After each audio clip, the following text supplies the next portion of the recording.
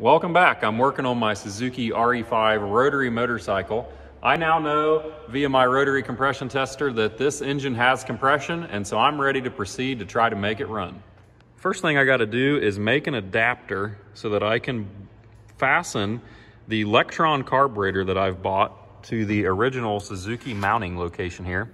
So I've got this piece of aluminum, and I'm going to drill some holes in it and make it so it will bolt up here and fasten onto that. And then I'm going to take a piece of round aluminum tubing and attempt to weld that on there and make it so this boot will go on there and then the carb.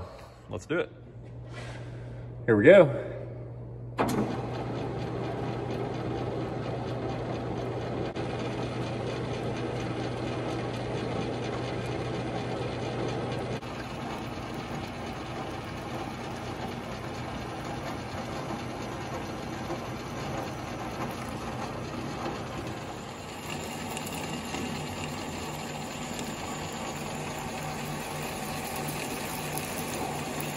Well, I've got my holes drilled in this piece of aluminum, and I've kind of got marked here on the bottom corner. I need to cut this corner off to make room for the valve that's there on the engine block.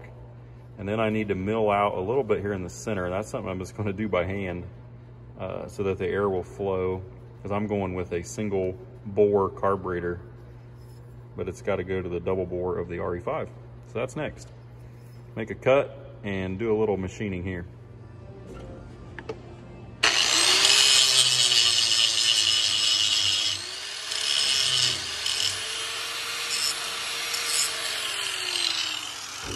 Got my block milled out. It goes like this on the bike. I got this corner cut out and used that grinder. You saw me doing that there to kind of clean up my cuts that I'd made.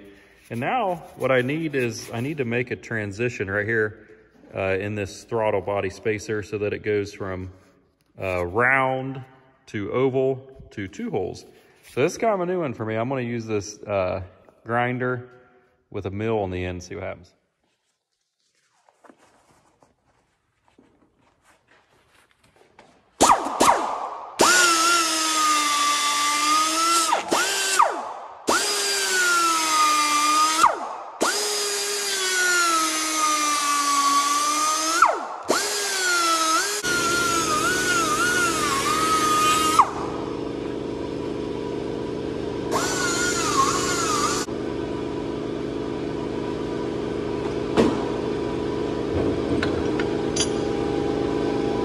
Check it out. That's the first time I've ever really used an end mill and a grinder to do something like that, but I was able to taper that around. It needs polished up and cleaned up, but wow, that was fun. Pretty cool. All right, the next step, I'm here at our press, and I've got my piece of aluminum I've milled out. And what I've got to do is I've got to take this round piece of pipe. That's the size I need to be able to attach the carburetor. And I need to make it an oval so that it will go down onto this somewhat oval shape I have here. So I'm going to squish it in the press and see what happens. Okay, here goes. It's squishing down pretty nice. I'm going to take it out and see how it matches the shape that we need. What was round is now an oval.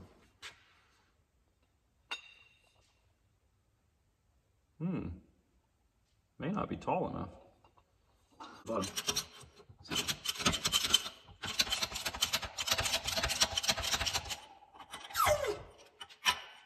Closer. Let's see.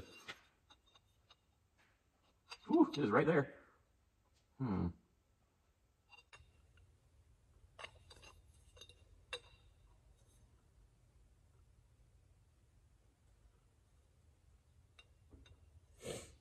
So one thing I'm noticing here, this bolt, this bolt right here, that's going to be really tight getting in there with this pipe. I think I'm going to ding the pipe in a little bit right here to make clearance for getting at least an Allen, like a cap, if I'm saying that right, cap socket screw in there. Bolt, yeah. That tight.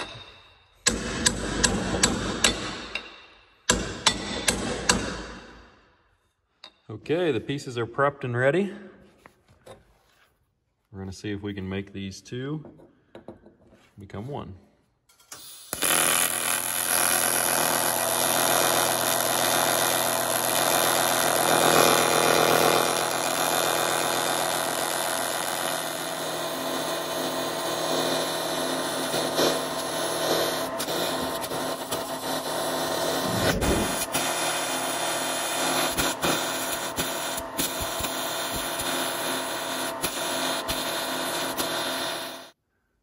Here's the finished product on the bike.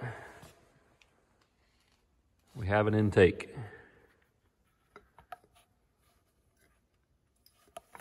Show you inside here. There we go, if I hold it straight.